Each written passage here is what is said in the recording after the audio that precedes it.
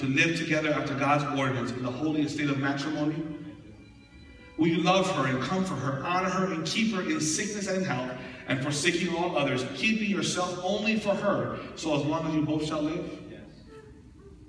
Jasmine, yes. Will you take Harby to be your wedded husband, to live together after God's ordinance in the holy estate of matrimony?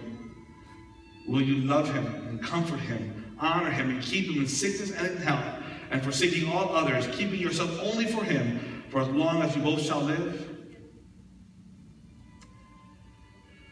Let's read a portion of the scriptures. This is reading from Colossians chapter 3, verse 12 through 16.